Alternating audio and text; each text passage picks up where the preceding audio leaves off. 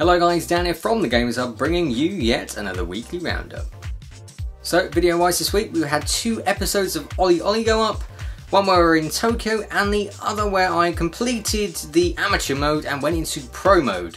However, after getting to pro mode, it was brought to attention that I was playing the game in slow motion and not the actual speed. I mean, the actual speed is actually really fast, and I was playing all my videos in slow motion by the looks of it, so something's gone a little bit wrong there with the install. So I'm just gonna have to look at that and see if I can sort that problem out, and then I'll probably carry on making some more videos because it is quite a fun game. But aside from that, that's the only video content for this week. Written review wise, we had Leo review light, and he gave the game a 6.5 out of 10. Along with that, we had Le Tour de France 2014, written by Vaughn, who gave the game a 6 out of 10. But that's all for this week. Thank you guys for watching, and if you enjoy our content, please do remember to like and subscribe, and I will see you in the next video.